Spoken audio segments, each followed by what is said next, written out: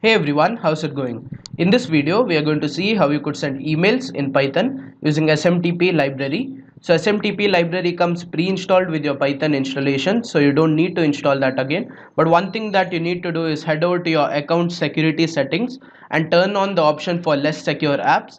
If you're using this with your main or your primary account, this is not recommended. I'm using a throwaway account here. So once that is done, let's get into our code. So first you need to import the SMTP library, and then we'll call the SMTP function, which is done using SMTP library dot SMTP. So the first argument that it needs is your server URL, which is smtp.gmail.com for Gmail. And the next argument that it needs is a port number. The port number is 587 for Gmail. If you're using it with Yahoo or any other mail service provider, the port number and the URL would be different. So then we'll call in the server.startTLS function. So what this function does is that it takes your insecure connection and upgrades it to TLS or SSL connection, and then we'll read in the email ID. So the way in which I'm reading the email ID here is that I've created a config file. So within the same directory, I've created a config Python file which contains the variable email and password, and I've assigned my email and password ID to those variables. So then once you have read the email ID, we'll similarly read the password as well.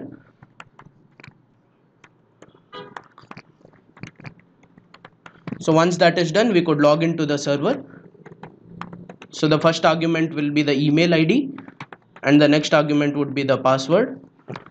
So once we are logged in, we'll create our message that we are sending. This is accomplished using MIME, which is a multi-purpose internet mail extension. So first we'll create the text or the body of our message. So we'll just put it sent from Python.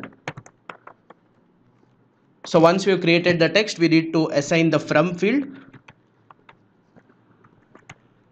So the from field will be the email that we just read. So this will be email. And the to field will be the one we are sending the email to. In my case, I'll send it to myself, so it will again be the same email. And then we'll create the subject.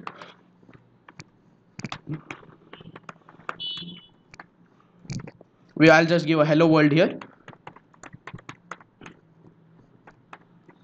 So once we have created our message, we could just use the send mail function, which is server.send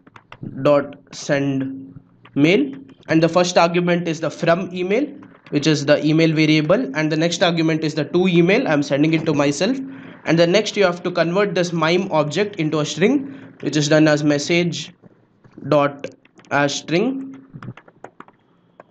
and then we'll print out a message telling that the mail was successfully sent.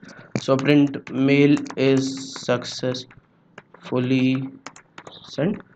So once we do that, I have to import the MIME object, which is from email.mime.text. Import MIME text, and I have to also import the config file which contains the email ID and the password. So I'll just run it and let's see what happens. So name message is not defined. I have misspelled it, I believe. So yeah, I misspelled the message here. So I'll run it again and see what happens.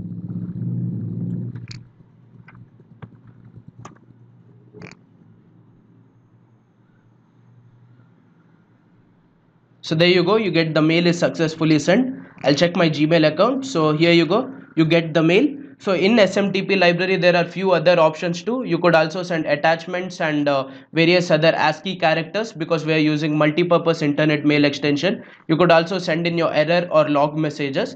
So this is pretty much it in this video. Thank you for watching.